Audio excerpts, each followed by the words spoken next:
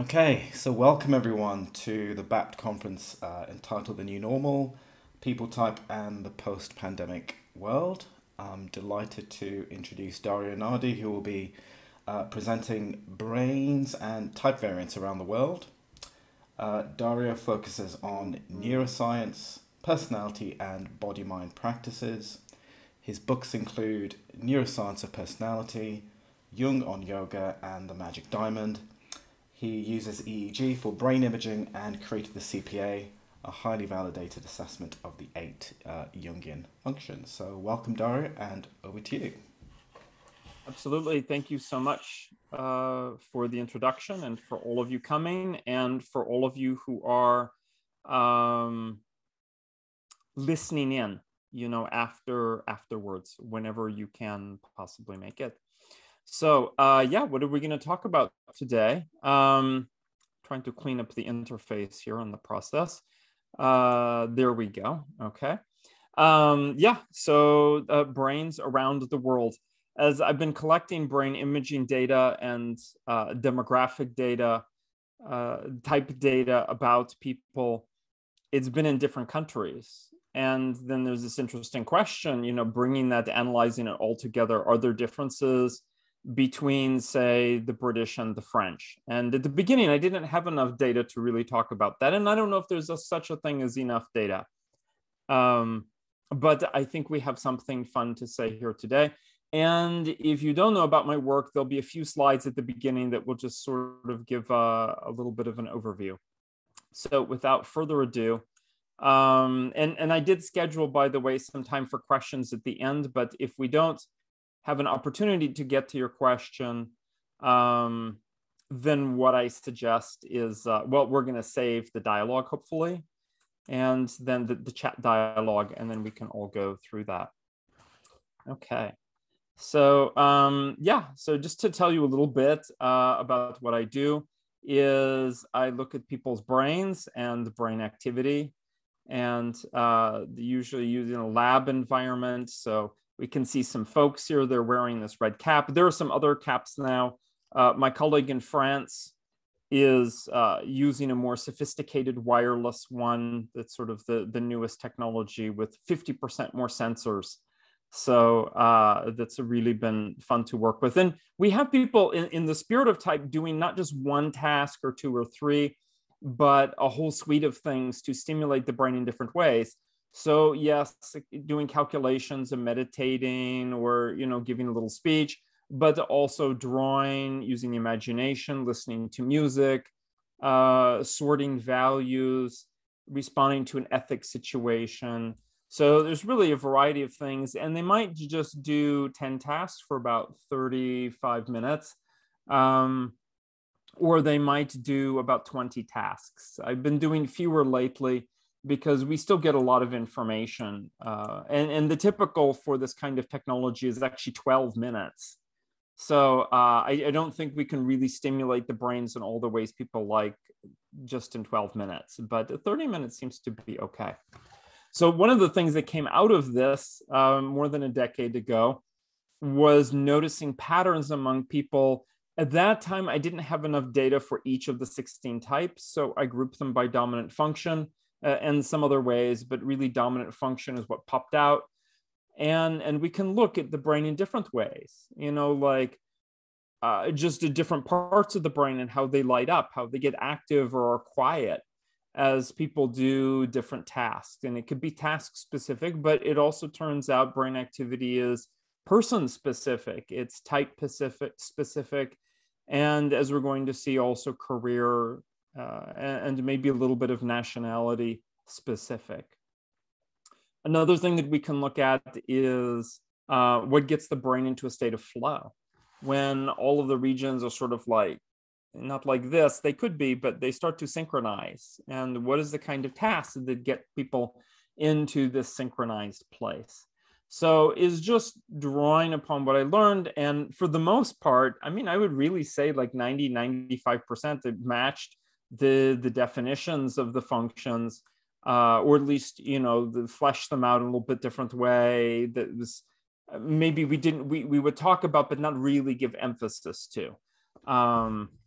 And so there we have it with the brain activity. And then I began, after the first 65 college students in Los Angeles, to really branch out. So now it's coincidental. I added up all of the folks, and there are exactly 500 records in the database as of today. And these are people from all different ages. There is a bias towards people who are type knowledgeable and who are using type, but otherwise many different professions. And we'll look at some of the other demographic data and see what's there. Now, one way we can look at the data is like social network, is by looking at how different regions talk to each other, how they cooperate with each other as a group. So here we see two bird's eye view of the brain. And the little pyramid you see, the little half triangle you see at the top of each one is the nose. And actually, well, let's see. I don't know if it allows me to hide the slide controls. No, that's bizarre that they actually put the controls exactly over the screen. Yeah, I'm not actually sure entirely how to. I rarely use Windows machines, but I have to use Windows today. And if anybody knows how to hide what is obviously a terrible ergonomics error on their part. Yeah, maybe the square box, Dario. Does that help? Nope. No, it doesn't. Okay. No.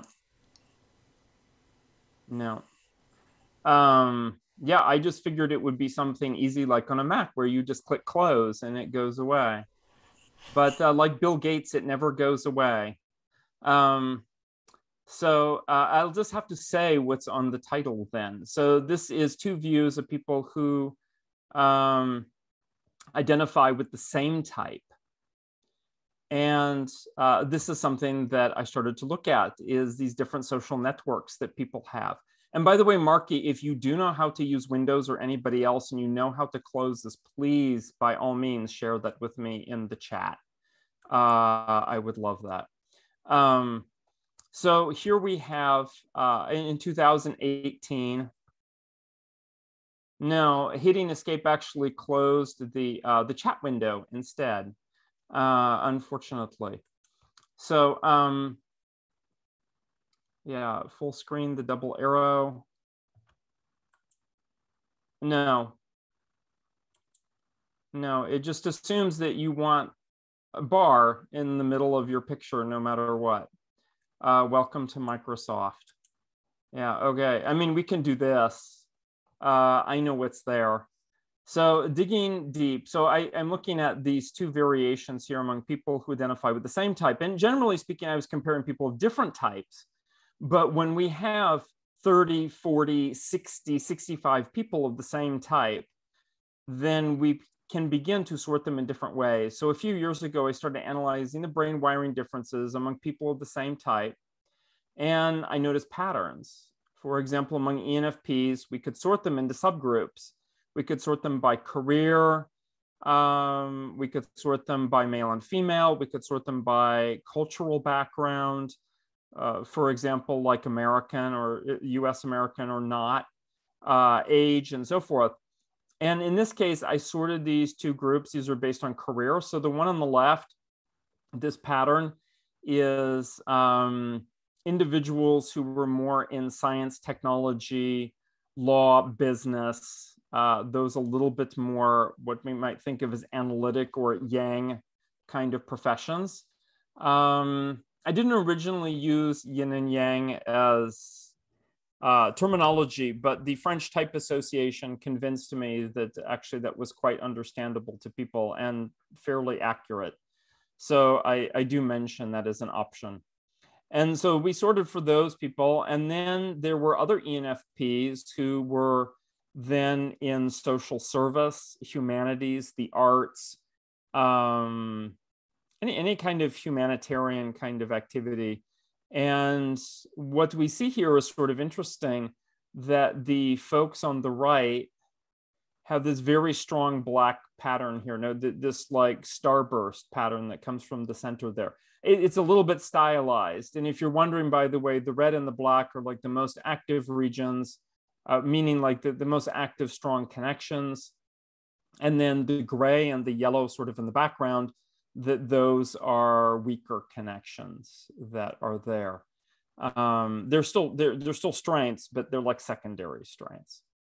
So we see on the right for those ENFPs who are sort of in the, when we say like the soft sciences, the arts, the humanities, social service, that they have the strong starburst pattern, which means that all of the regions are firing simultaneously in sync with each other. And that leads to a very sort of like holistic way of thinking about things. Information comes in and the whole brain gets engaged with that in some way.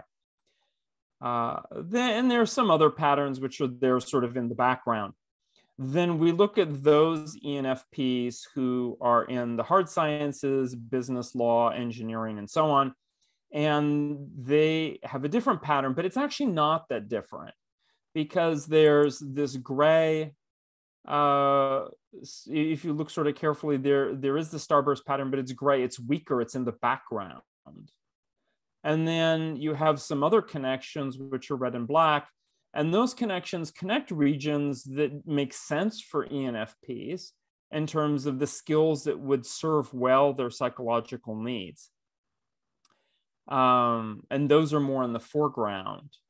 And then if we go back and look on the right at the more holistic style, ENFP, and we look at the gray connections, for example, down in the right corner, there's this like little trapezoid-like shape that's in gray with a tiny bit of red. And then we see it's actually black with a tiny bit of red, and it's much more obvious on the left side. And so it's the same pattern, exactly the same pattern, except one is in the foreground and one is in the background. So what this got me thinking is that we can sort people of the same type into subgroups. And that could be, you know, by male and female. It could be by career area. It could be really by any two variables, or in fact, 3 or 4 variables. Okay, we can certainly do that. So the idea is that we also don't lose the pattern that's there, is that really there are several patterns, and that the question is what is coming to the foreground or what is going to the background. And that's you know, what got me started a few years ago. So when I wanted to go further in the last year or two is I began to look at the research of some other people. One of them is Dr. Helen Fisher, who is not in the type community. I mean, she knows who I am and, you know, sort of what we're doing. I really am interested in her stuff. She's a neuroscientist. She works looking at hormone and neurotransmitter levels. And she describes 4 broad personality patterns based on something that's fairly physiological rather than psychological. So we would expect, because you might meet, say, 3, 4, 5 ENFPs, and they're going to have different body types. It's not like every ENFP you meet is a skinny ENFP, like skinniness defines ENFP. Like that's not a characteristic at all. There might be very subtle things about body language and movement and energy and emotion, and then that's more interaction style. But what she's looking at here is a little bit different. It's a little bit physiological in nature. Then there's, well, you know, speaking of current events, there's a Ukrainian psychologist who's very well known in Eastern Europe and Ukraine and Russia.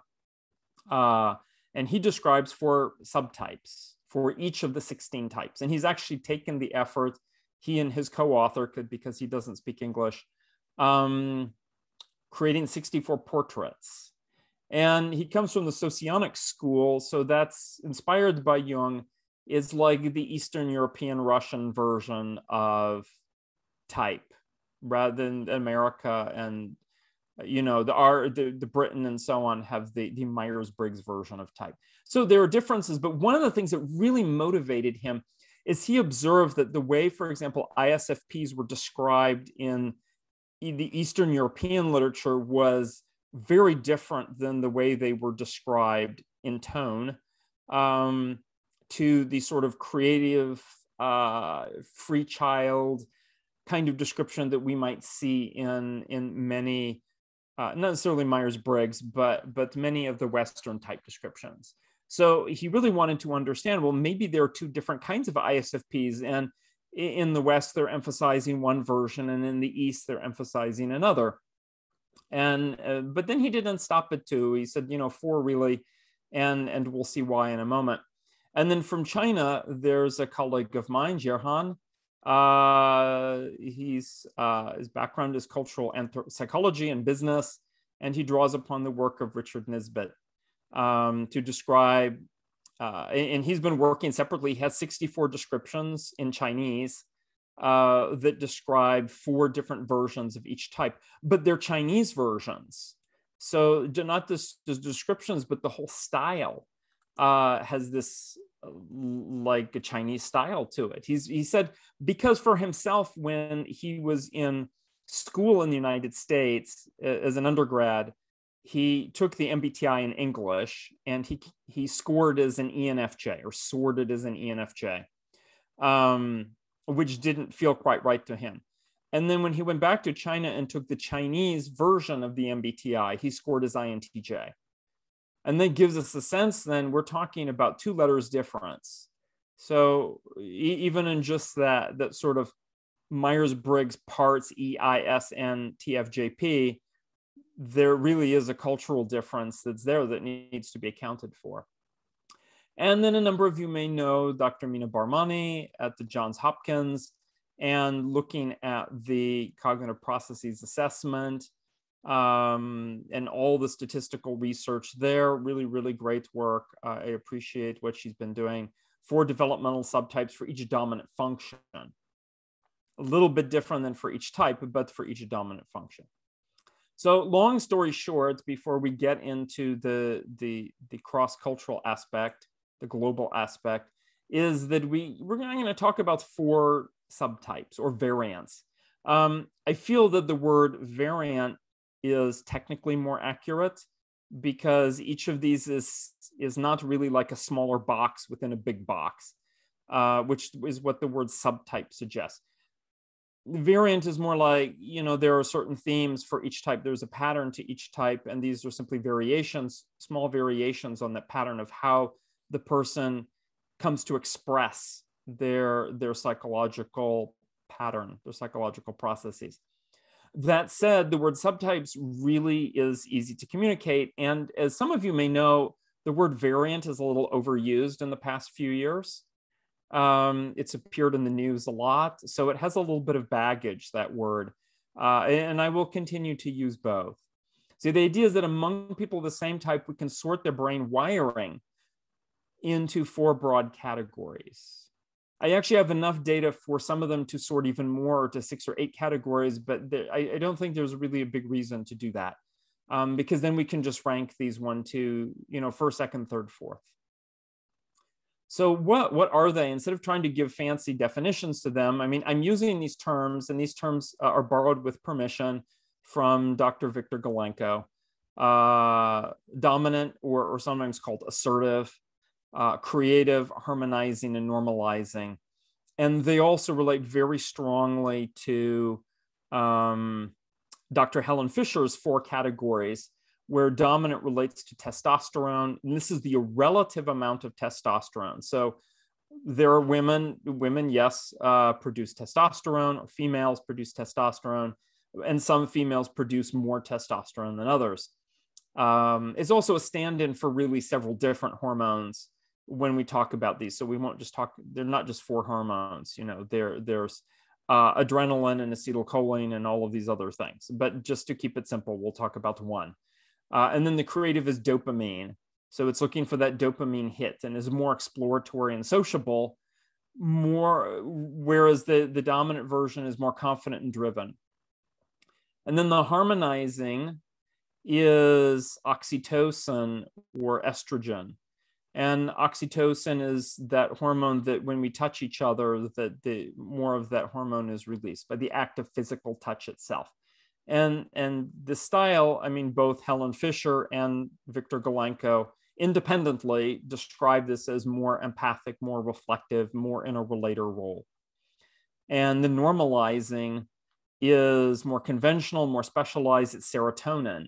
And there's a whole bunch of features around serotonin, like attending to the welfare of the group, and a little bit more of a supporter role. And the reason I say these roles is not because a person, if a person is a dominant variant, that doesn't mean that they are in a leader role. It could be that they're striving for a leader role. But these come out of the demographics where I gathered a lot of information about people's careers and their education and so on. And then, digging a little bit further and seeing, are they in a leader role? How do they act? So to give an example, and I know some of you have seen this one before, but I will bring out this pony again. 4 flavors of INTP. So the dominant style, I might call that the ambitious strategist, is more confident and driven than other INTPs. So there's just a confidence and drive. So this might be this corporate strategist with the sort of critical, caustic style at times, but also very savvy and very comfortable with the levers of power, and not just being in organizations, but leading in the organizations. Of course, when they're younger, they're not going to necessarily be in such a position, but they will still have that confident, driven style.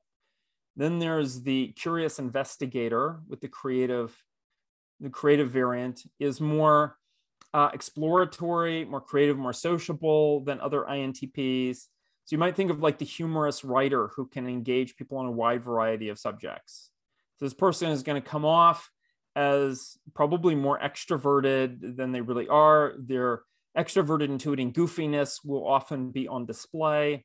But don't mistake that. There still is the strong introverted thinking core. And the way each function expresses within each, we could talk about that. That would be for some other time, but we could do that. The exacting designer, as I call the normalizing, is more conventional, more specialized, and then might be like the quiet computer software engineer in a large organization. And I say might because there is, we don't want to be deterministic about it. On the other hand, there is all of this data that when people who had this brain wiring style, and you look at what kind of job they had and what kind of career, it's like, well, then that matches pretty well. Then we have this caring theorist is more empathic and reflective than other INTPs. So a therapist who helps individuals think clearly and function in a more satisfying way.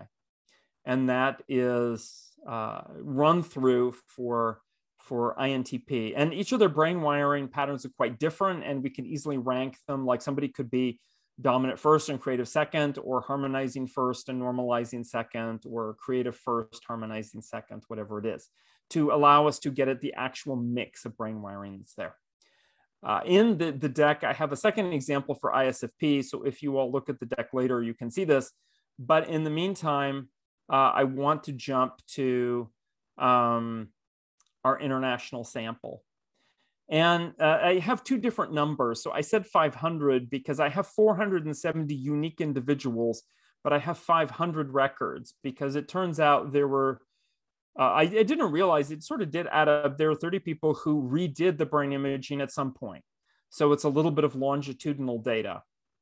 And that just coincidentally, I mean, nice round numbers for today, but the next person who comes in, then it will no longer be nice round numbers. I have 3 more people next week here in Norway. So I want to use the brain imaging to understand the links between age, career, culture, personality, sex, skills, and the developed self, and to cast a wider net than Los Angeles University and wider than the United States. And over the last few years, I've been able to gather data for 25 to 45 people from each of these countries: Denmark, France, Norway, United Kingdom, and India. And in some cases, we'll group them together, and in some cases, we'll talk about them separately. And yeah, so the reason I put the United States, by the way, the letter's a little bit larger, is because the bulk of the people still come from there.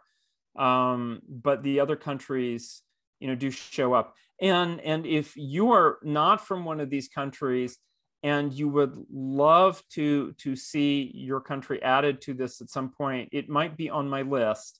I really want to get Japan here. You know, at the very least, not to mention a couple of other places, maybe one in Latin America, one in Africa, and the Middle East would be fantastic. So one of the things that I was curious about right away was just this analytic versus holistic and ethnicity. So instead of trying to break them into 4 variants or subtypes, I'm like, let's just look at these broad things like we did with the ENFPs in the beginning.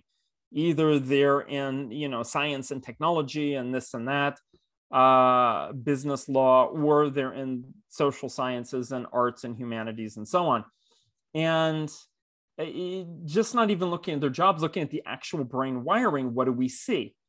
So we can break them into small groups or large groups. I break them in this way in part because they fit on the slide and because they illustrate a nice point. So the Americans, US Americans of European descent, 284 subjects. Then white Europeans, and almost all the people I had from Europe were here, 82 people. And these are good numbers for neuroscience, with a little caveat, which I'll say in a moment. Then from the United States, individuals of other backgrounds. So those were mainly of, you know, they were African Americans, Chinese Americans, Indian Americans, Persian Americans, and Hispanic, the biggest group being Hispanic. And those were 108 people. And then the folks from India, we had 26 people from Mumbai. So what I found is that the demographics, one is that age, sex, and career were roughly equal. In other words, you have people from different career backgrounds and so on, from these different areas here, except that India, what we gathered was more business and technology people. At first glance, it looks like here the blue is the holistic and the orange is the analytic. And we might think that, wow, these Europeans here, these white Europeans are like super holistic. That's something that we notice. And then with the Americans, white Americans, then that was 50-50, like not exactly 50-50, but it's like very close. And that's actually the largest sample size.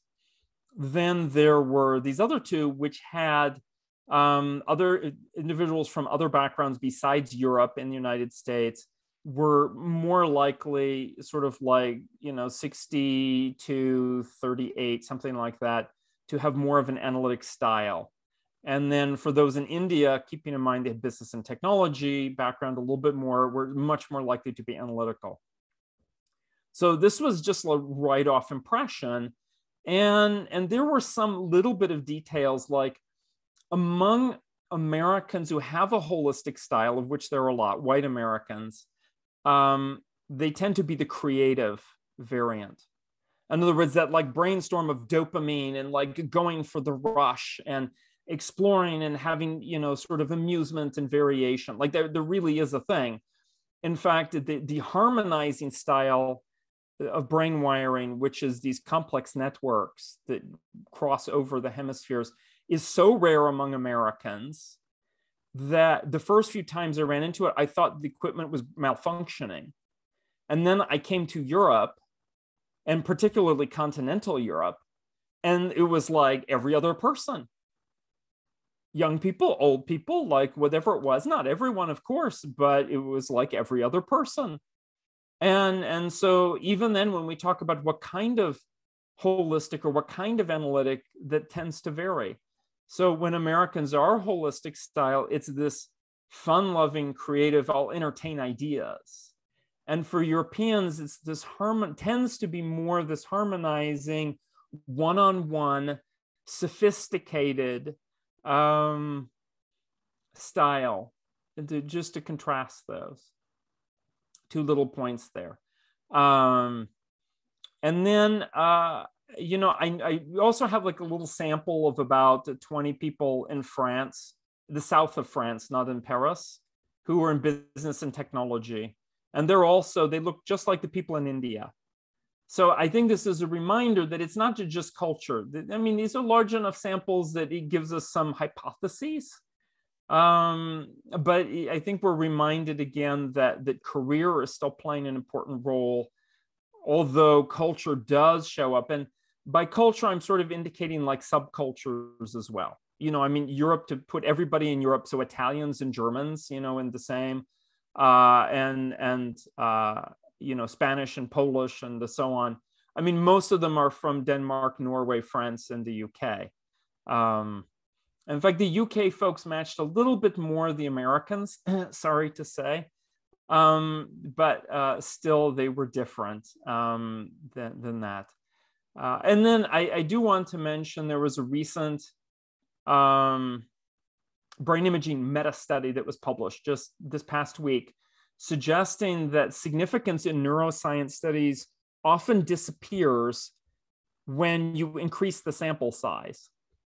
And they postulated, based on the meta-study, that you need samples of at least 3,000 people from brain imaging on average, well, not on average, but to assuredly get results that will stand, you know, test, retest. They did say 500 and above was a number that you're probably good, but you can't be 100%. That still there were studies with 500 plus or minus that did not pan out. And I think that design of the studies, of course, has something to do with it. So I'm very aware that these numbers here may not be as meaningful as they look, and I want to emphasize that. As well as one other little detail here, which fascinated me, that there is this idea, which I read about now and again over the decades, that somehow Europeans and Americans share the similar Western culture. And in a sense, they do, of course. But actually, the patterns of brain wiring, the landscape of brain wiring that's out there is actually fairly different between Europeans and Americans. And that, especially because the harmonizing style just tends to be quieter to begin with. It's a little bit like, you know, Linda Barron's behind the scenes interaction style. So they're going to be a little bit quiet about it. Well, Americans are a little bit, you know, get things going and everything. Then that may hide, that kind of interaction may hide the fact that actually there are some deep neurological differences on average through these populations. Not to mention the differences, for example, if you had somebody from Europe, white European, I'm thinking though that this is primarily cultural. I just say white European because that was the number of, it's like 98% of the people. Then there was India, and compare that to India and how different that would be. And what kind of culture clash that can happen when people come with very different brain wiring. So I know it's a little bit controversial, and at the same time, I'm very happy to say that, you know, with these kinds of sample sizes, we'll see, you know, we'll see. But I thought I would present actually the most like juicy thing in a way first, the most sort of like provocative thing. And a reminder, by the way, that every single country, every single ethnic group, every single type has all 4 variants present, at least like 15%, you know, as opposed to the statistical average, which would be 25%. So there's these things are like, do they even matter anyway? You know, these are variations within the landscape of the population. And that's, I mean, at the least, I suppose it suggests when we gather in the type community that American type professionals and European type professionals may actually have different brain wiring. And I mean, the data seems to suggest that. So what are some other things that I looked at? So one thing I really felt was important, I was inspired by a study done like over 10 years ago at UCLA, a neuroscience study on female professors in the biology department. And their idea was they wanted to see like similarities and differences. And they had some sort of overall goal in mind and hypothesis. I don't remember what it was because it's been a while. But what they didn't do is they didn't look at personality as a variable. They didn't even use 5-factor approach. And so I think all of us as type users would immediately think, well, they're going to biology university faculty. How many of those faculty have a thinking preference? We can look at actually the MBTI manual and at research studies and find out what is likely going to be the statistical distribution of types. And that is not going to be probably in line with the general population.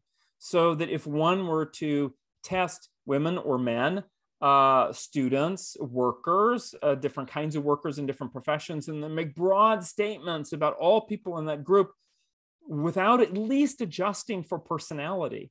And not even saying using type, like even using 5-factor or temperament, some other model, DISC, they don't even do that. So I really wanted to look and see that type is this really great lens to understand what kind of uneven sample do we have. And so I looked here, and this at the upper left, I'm just going to zoom in because the whole Windows interface is just, it's a shame that and I suppose maybe it's inevitable. We can't sue people over bad design, but if that were a thing, it's like the fashion police, but for computers. So here we have E and I, S and N, T and F, J and P, with the first letter E, S, T, J being in the orange, and then the I, N, F, P being in the turquoise. And you can see that in this whole sample that I, N, F, and P as individual preferences were overrepresented. A little bit more J than P is in line with the general population. E and I are not terribly different, but S and N are quite different. So that I might want to say modal type, it's actually the modal type preferences, not the type itself, because as we dig deeper, we'll see that actually INFPs were not the most frequent. If we just even look at male versus female, we'll see that then the modal preferences would be INTP for males, and ENF, J or P is like right on the line for females. So I know going forward, I need to adjust a lot to account for the fact that my sample does not match the American or the global sample, especially in terms of intuiting versus sensing. Then we can break it down and look at male versus female, and we'll see that we have mauve and well, I meant that to be turquoise, but I guess that ended up as blue. So extroverting, introverting, they're right the same, but the males tended to be more introverted. Sensing, males were more sensing. Intuiting is sort of close. Thinking, males far more present. Thinking preference, males over females, and so on. And then perceiving, and we'll find out in the end why this is, because I had a whole lot of SP males among the SPs, whereas the other types were pretty more or less evenly represented. So I just mention this not because I'm trying to prove any particular point, but to say that bias in the sample matters a lot and how powerful type is, and reminding us that we need to adjust whatever we're doing. And then I looked at the 8 Jungian function attitudes or cognitive processes, and we see that extroverted sensing and introverted thinking are relatively highest for males, and extroverted feeling and introverted intuiting are relatively the highest for females. And that's what we got with that. So I'm just wanting, now after I gave this little piece back here, which I know people probably wanted to hear about, regardless of how they take it, and I don't take it too seriously, by the way. I just think it's interesting. That's it. And this here is then like, we must necessarily do this step in order to know. Now, this part here is then going in deeper. And this on the left is just looking for each of the 16 types, doing a breakdown, and which was more present, males or females for that type. And many of them were close, but I highlight in color the ones that were different. And so we have among the NTs, males are represented more than females, which matches the MBTI data. Then for NFs, females are represented more than males, although the NFPs are quite close, and it's really the NFJs that are further different. And this mostly, I mean, it's in the direction of the MBTI data. Then weirdly, we have for ESTJs, a fair number of female ESTJs represented, but not males. I found it very difficult to get ESTJ and ESTP folks to participate. Whereas say like ISTJ and ISFJ, there were plenty of people who would volunteer. And then for the other SJs, males were more represented, especially for ISFJ, which is not normal. It's way out of pattern for the general population. So something to keep in mind. And then for the SPs, all males overly represented. I don't know why. But this is something about the research data, and it's just something I'll have to deal with in the future. Finally, the last piece of like to step through before we get it at like another level of exploring is looking at the 4 variants or subtypes. And there are, if we look at the NTs, we see that those which, you know, it's all like for ENTJ, 48% had the dominant wiring pattern, 33% had the normalizing pattern, 10% had the creative pattern, and 10% had the harmonizing pattern. So clearly the 48% stands out. The dominant ENTJ is like the Jeff Bezos version of ENTJ. I don't know what his actual type is, but I think he's a good example to use, or an illustrative example. Whereas INTJ, only 14% scored with the dominant pattern, 30% with normalizing, 36% with creative, and 20% with harmonizing. And it's very interesting that we see with this dominant pattern is it predominates with ENTJ and INTP, who are both dominant thinking types. And then for INTJ and ENTP, it's the creative style that predominates. And they're both dominant perceiving types, dominant intuition.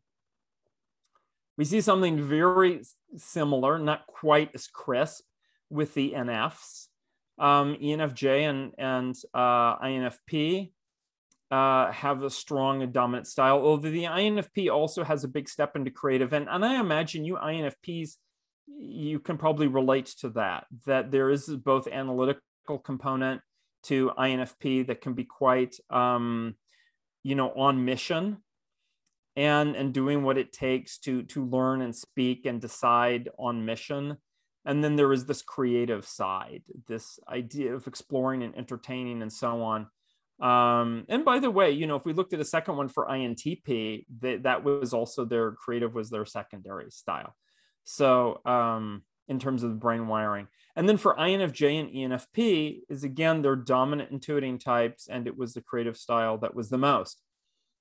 Keep in mind, though, even though I'm highlighting these percentages, that every type showed these patterns. So when people ask me what's the relationship between type and brain wiring, I'm like, it's statistical. And this is only one of 3 or 4 ways to look at brain activity.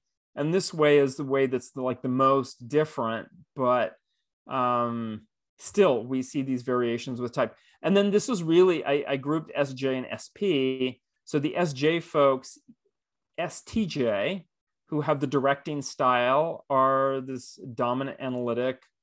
And then for the SFJs, this holistic style, feeling preference, also informing communication style, then is the creative one.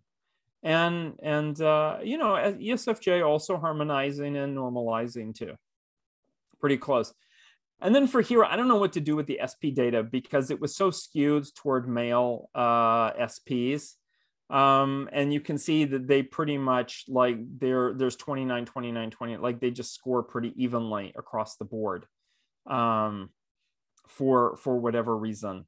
So I sort of highlight this because is just a reminder. Some people ask me, they're like, but I thought that the neuroscience like proved type. And I'm like, well, in a statistical sense, yes, but you can't say because this person has this, say, starburst pattern, that means that they're a dominant intuiting type or something like that. That's what we have is these, statistical correlations that are there. And I could show more, but I'm not going to belabor with all of that because then this just becomes very technical. I do want to mention some things that go back to what we started about and just diving into one piece, demographics for INTJ in particular. And I could go through and do this for each type.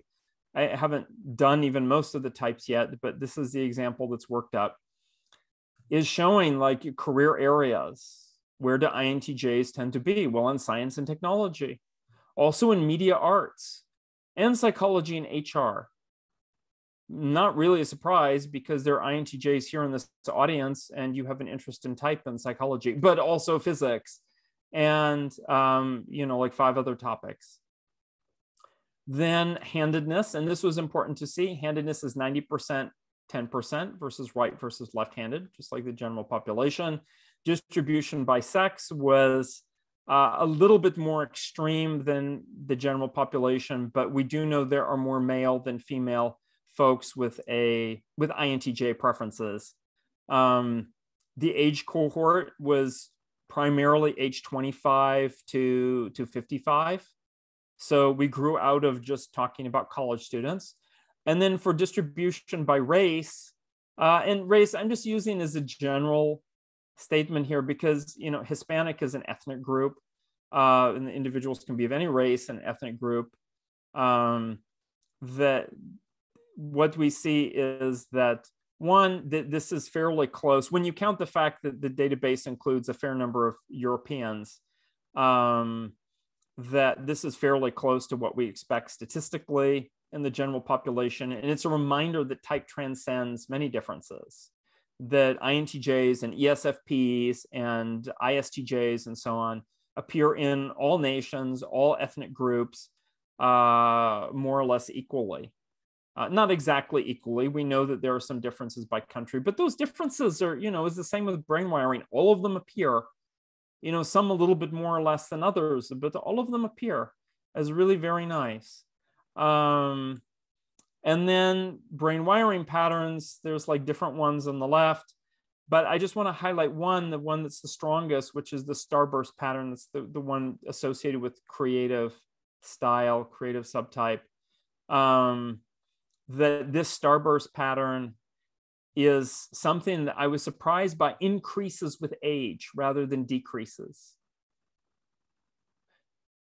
I had sort of thought from my own hypothesis, my null hypothesis was that it starts off large when people are young, the starburst pattern, and it decreases as people specialize and become more risk adverse as they get older. But apparently that's not the case, at least for INTJs, that actually the type becomes more holistic, which is really fascinating in terms of type development.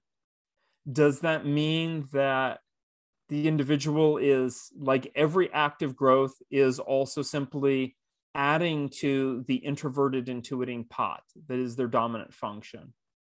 We can add many items to the plate, and is that just making the plate bigger, and that plate is still called introverted intuiting?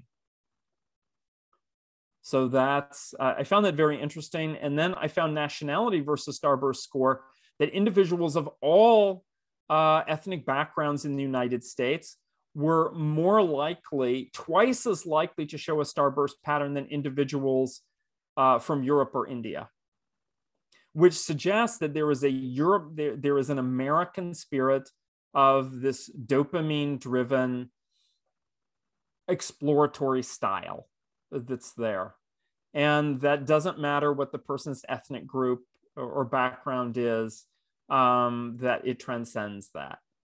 And that is sort of interesting to see as well. So one more piece I want to talk about, and this is very much a cultural piece. When my colleague Jirhan contacted me. He's at UCLA postdoc student now, and we've met at in Los Angeles.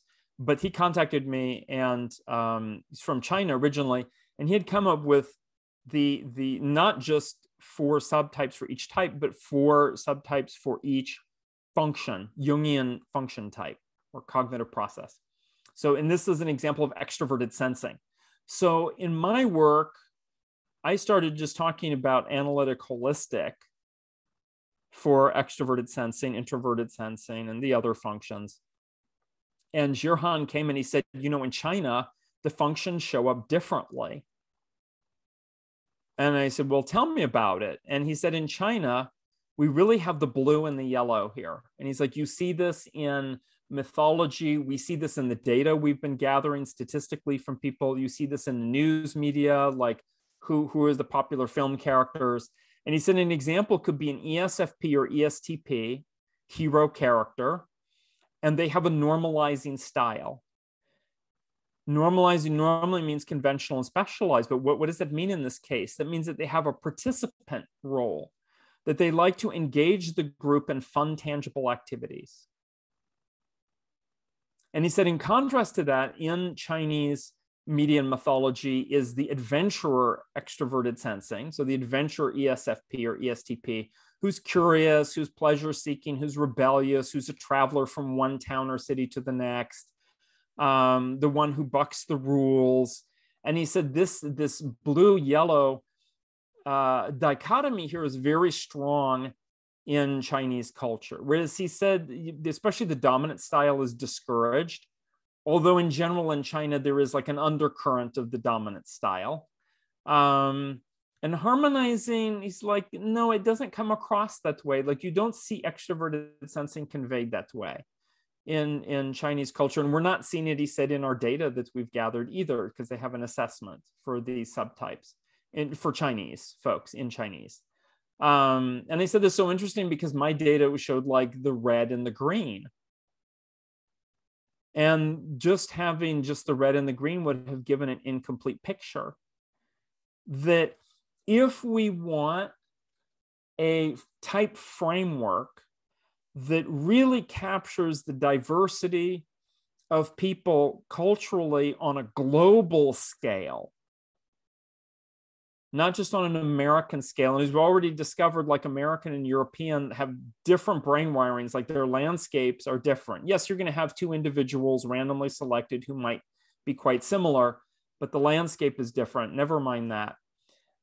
That they're really on a global scale that we can talk about, yeah, you know, there are these different ways that type expresses, and let's be in a dialogue and gather data and question and explore and make sure that when somebody is looking for their type and they're thinking, boy, am I an ESFP? No, I'm very group oriented. I must be an ESFJ. And it's like, no, your culture as a collectivist culture, you can have normalizing extroverted sensing. You have the participant style of extroverted sensing. I mean, I'm not going to tell them that. It's for them to discover. But it creates room for people to discover their best fit type in a way that they might have not before. And that's what I see is the real power of the subtypes is applications help people better locate their best fit type. I've talked to several people now. There was one person who just contacted me. I mean, he had settled on INFJ more or less, but he kept scoring and thinking it was INTJ. He's like, no, he's just the dominant style of INFJ, of which there are. It allows us to more closely coach and advise people, particularly around career choice, but also some multicultural workplace stuff and probably some relationship things as well. But the demographics data is really quite clear about the career separation. In fact, even the size of the organizations that people are comfortable working in varies, but with their brain wiring. I mean, just even the size, that is regardless of what they're doing. To demonstrate to people they have choices, because brain wiring is something that can shift over the course of a few years if we make an effort, a little effort even. What about teams that have low diversity? This happened to me during COVID. I came in to co-facilitate a team that had 10, 11 people on it, and 7 of them were ESTJ. No, 6 ESTJs and 1 ISTJ. How are we supposed to, I mean, we can, but do we want to get more specific than that? Yes, we can get more specific than that.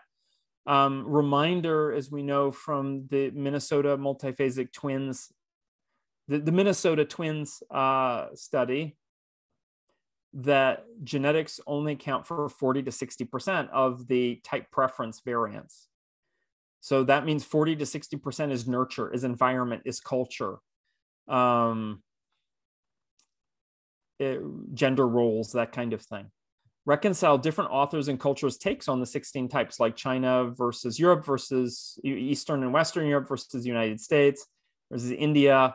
Well, they're not really versus each other. It's just, comparisons to help people understand why is it, oh yeah, I think I'm an ISFP, but I don't match this like wild child's description here. Why is that? I mean, David Kiersey Sr. in particular, and please understand me, some of the portraits of the SPs were, I wouldn't say flattering, but they were a little bit, not always, but extreme. So where does everybody else fit? So better understand how type expresses differently across cultures. And then some little parting thoughts. This is to summarize what we talked about. The brain imaging gives us a window into people's mental life and developed self. We can account for a whole bunch of things: upbringing, environment, job roles, even the hormones in a coherent way. Multiple sources, so 4 different sources, and then myself, so 5 point to distinct variants. And then we can rank them, or we can visualize them as points around a wheel, so they don't need to be sub boxes. And then if people wonder what subtype am I, well, you can get a brain imaging session, or you can also read descriptions. And so I think that's it becomes a great stereotype buster. It really does. Even if the person doesn't have the opportunity, they're just reading or looking about, they're like, oh, right, that they're like different versions of each type.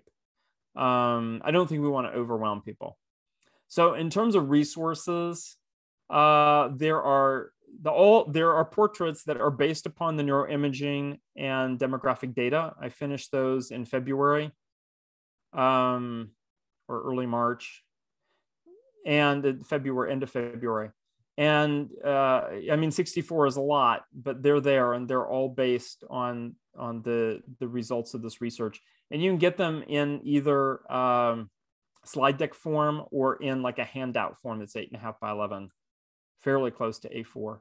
And that's it. You can contact me, service@radiancehouse.com, or I'll send you to my shared book site, which has these available, and they're ebooks, so they're very cheap. So to wrap up, what's a big takeaway or actionable idea for you?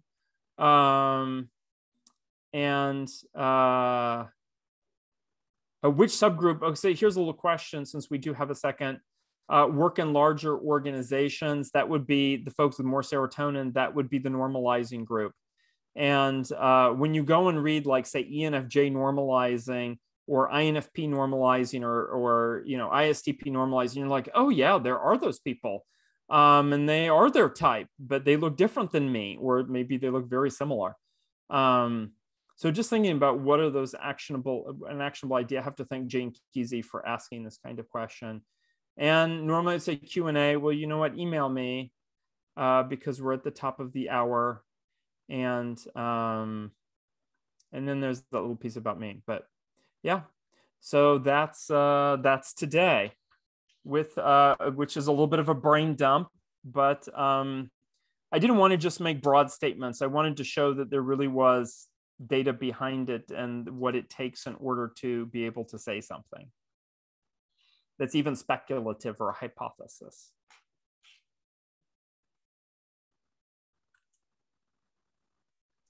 Are the slides available to us? Yes. Well, I don't know what BAPT's policy is, but if you want the slides, you can also email me. Yeah, so Dara, if you email me the slides, I'm happy to put them on the hub, so they'll be on there tomorrow if everybody wants. So Oh, fantastic. yeah, Yes, yeah. thank you so much, Dario. I'm just looking at the chat, see if there were any other quick questions. Um, there was a comment from Rob. I don't know if Rob's still on the call. Is there anything you'd like to say, Rob? Yeah, my question was around, Dario, your experience when people are reading their best fit type description in different cultures. What's the sort of range of resonance that you're seeing based on some of the other things you're describing here today? Well, it's not something that I've looked at formally because I don't run like type introduction workshops, but I can say from the people who've come in who are not settled on their type, like come into the lab and are not settled and are debating, one of the biggest breaks is between their skill set and their type. So we often end up describing the types in terms of behaviors, which means skills. So David Kiersey went as far as to say, like, if you're in the sciences and engineering and so on, you're probably an NT. I don't agree, but it can be confusing. And I found one of those things that makes a difference. And then the other is when there's a stark cultural difference. An example in Norway, for example, is we have 3 ESFPs who work in our immediate office. All of them, I mean, they've gone through type. The 2 of them are type facilitators with clients, and they say they have difficulties with the ESFP descriptions that are written in America because they describe this fun-loving entertainer, and while they do like fun, they're like, I don't view myself as an entertainer. And that's because for the most part, they're not this creative subtype. They're harmonizing or normalizing subtype. And that I think the entertainment piece is what comes with the Americanized version of ESFP and even a stereotype of ESFP.